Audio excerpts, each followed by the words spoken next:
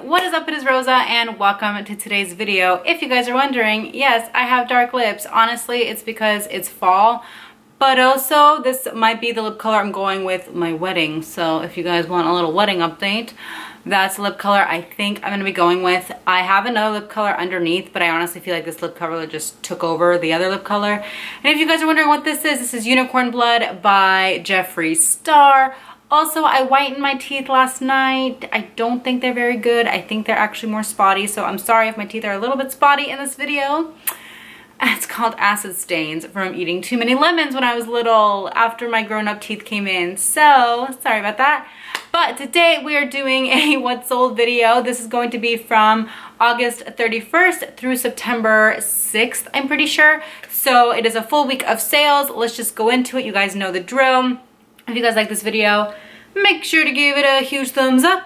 Subscribe if you haven't yet to join the Briar Patch fan bear. We have fun here all the time.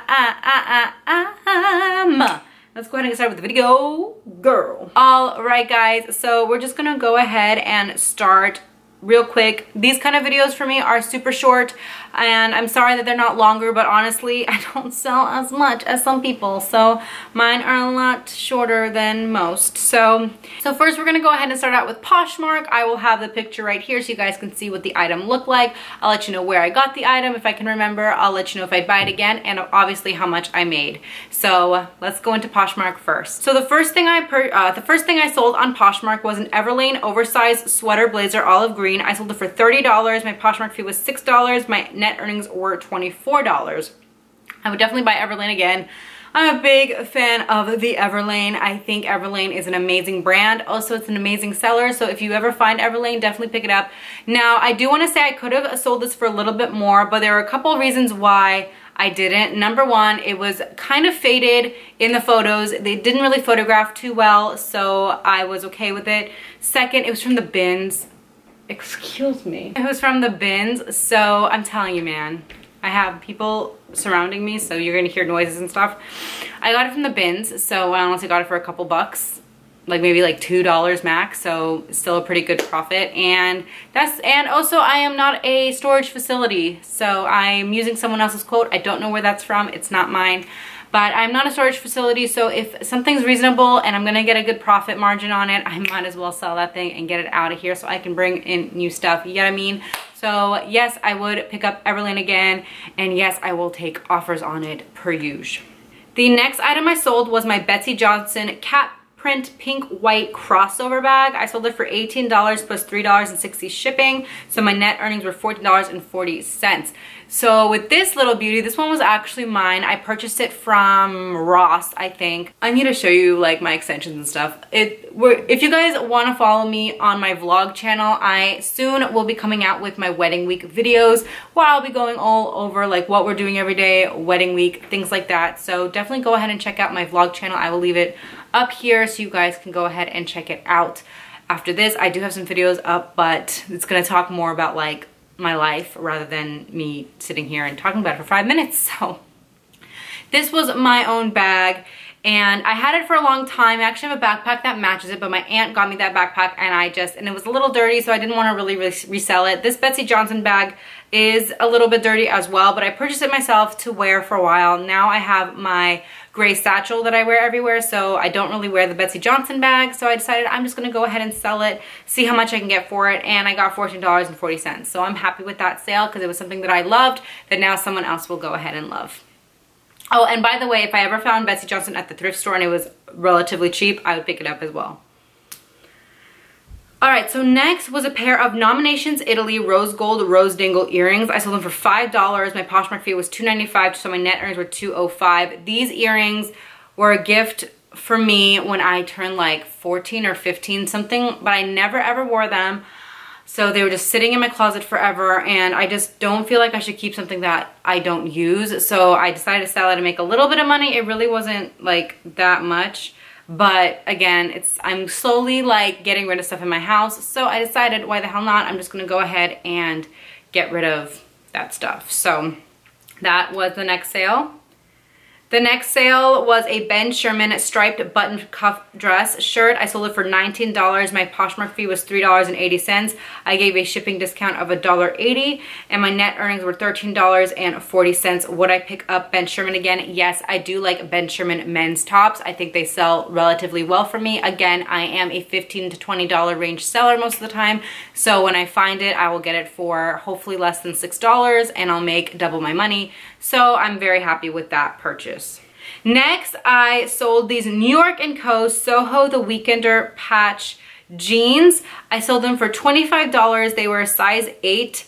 My Poshmark fee was $5, so my net earnings were $20. Would I pick these up again? Yes, I love a good patchwork jean. I think they are so cool. They are coming out of style at this point. They were super popular for the summer, but now the fall time is coming back and patchwork jeans are just not the way anymore. I mean, I would still pick up Desigual, I think.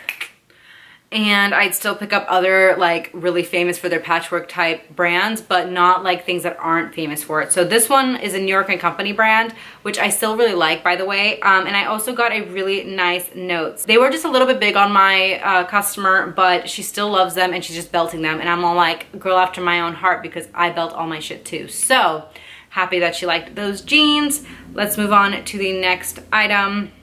The next item is this Hot Hippie. Finally, this thing sold. Oh my God. Hot Hippie Castle Crusher Luxe Sleeveless Top. I sold it for $25, size large. My Poshmark fee was $5. My shipping discount was $1.80. So my net earnings were $18.20. I don't know if I'm gonna pick up Hot Hippie again, you guys. That sat for so freaking long, like maybe almost like 8 or 9 months. Like I remember getting it and getting so excited that I finally found Hot Hippie, because a reseller that I used to watch would talk about Hot Hippie a lot, but it just didn't sell fast for me. I sold one thing for like $12 on eBay a long time ago.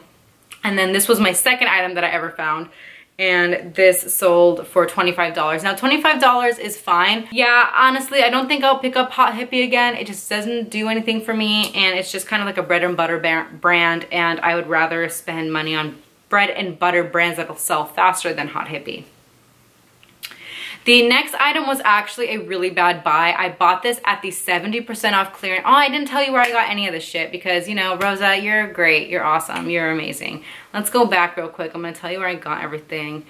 So I told you where I got the Everlane. The Betsy Johnson bag was mine. The earrings were mine. The Ben Sherman was from Goodwill. The New York & Co. was from, I want to say Salvation Army, but it's probably Goodwill. And then Hot Hippie, I don't even remember. I think it was Goodwill. And then these were from the 70% off sale. And these are the Topshop Moto Lay Cream Beige Jean size 25. I sold them for $10. My Poshmark fee was $2.95. My shipping discount was $1.80, so my net earnings were $5.25. Definitely not very happy with the sale. I thought they would sell for a little bit more, but honestly, my picture sucked.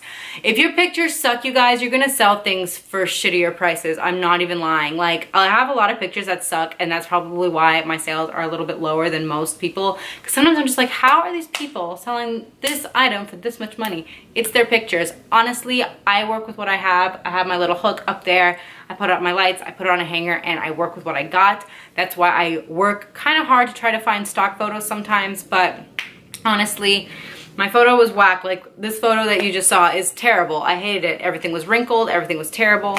So what I do now is I actually fold everything in fourths, and then I put it in my death pile rather than just having it in my death pile, because yo girl is having a hard time with her steamer. It's leaking, so I can't really steam things out right now.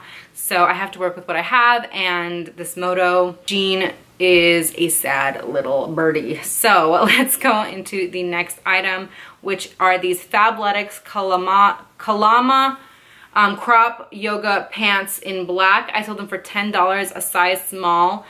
The Fabletics, I've noticed, is either a really big hit or a really big miss. Like the leggings that are really famous all over Facebook and Instagram and all that stuff, those go for money. But any other kind of pant really doesn't, or top really doesn't. I am like on the fence of purchasing Fabletics again. It really depends on what I feel at the time. So that one's like a maybe if I pick up or not. You'll know once you watch some more of my hauls. So this one, like I said, I sold it for $10. My Poshmark fee was $2.95. My shipping discount was $1.80. My net earnings were $5.25. And again, I would definitely pick up Fabletics again. I mean, not definitely, maybe. It depends on the style and what it looks like and how much it goes for and if it's current or not current, things like that. So yeah, but these will probably not be picked up again. So, and I got these at Goodwill. All right, so next we are going into my favorite space of all time, eBay. I love eBay. You list and go. I feel like I will be sharing forever on Posh and like nothing happens. I'm gonna try a new strategy. I always try different strategies all the time on Poshmark, but I'm trying a new one now, so we'll see how I feel about it.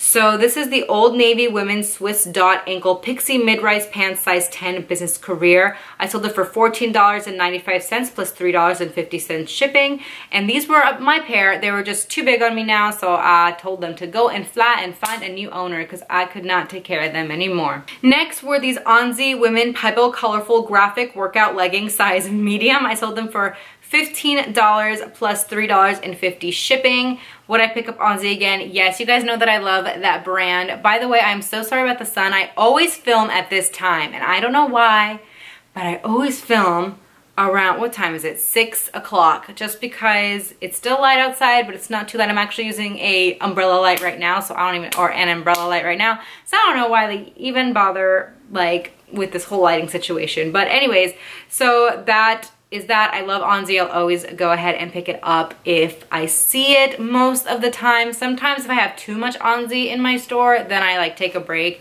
and wait for those to sell, and then I look again. Next is a kids item. This is a Hannah Anderson Girls 120 Sailboat Print Sailing Dress. I sold this for $12 plus $3.50 shipping. I loved it. I thought it was so cute. There was some dirt on the back that was pictured, so the person who purchases knows. Probably just put it in the freaking wash and wash it. I just didn't do it because I'm a lazy son of a gun. So I don't wash my clothes, by the way, only if they come from the bins. I wash my clothes, but I do not wash my clothes from Goodwill. I'm assuming if you're buying pre-owned items, I wash it before I wear it. So that's that. The next item that sold was this Call of Duty Modern Warfare 3. This was from like a video games, like I got 2 boxes of video games from my old coworker, and I'm just slowly going through them. So this one sold for 99 cents plus $4.39 shipping. Nothing crazy, to be honest. And then the final item was another game. This is the Tetris Worlds Nintendo Game Boy Advance 2001 Authentic Tested. I sold it for $14.29 with free shipping. This was one of Richard's games.